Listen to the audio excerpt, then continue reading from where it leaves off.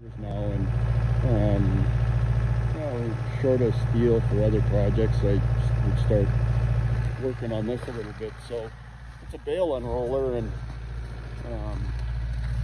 we brought it out of the shop. There's a couple little things to fix up on, but I don't have a bale shredder, and I wanted something that made it easier for unrolling bales for feeding out in the pasture. So this is what I come up with. I'm going to take my first stab at picking up a bale and unrolling it, and we'll see how things go.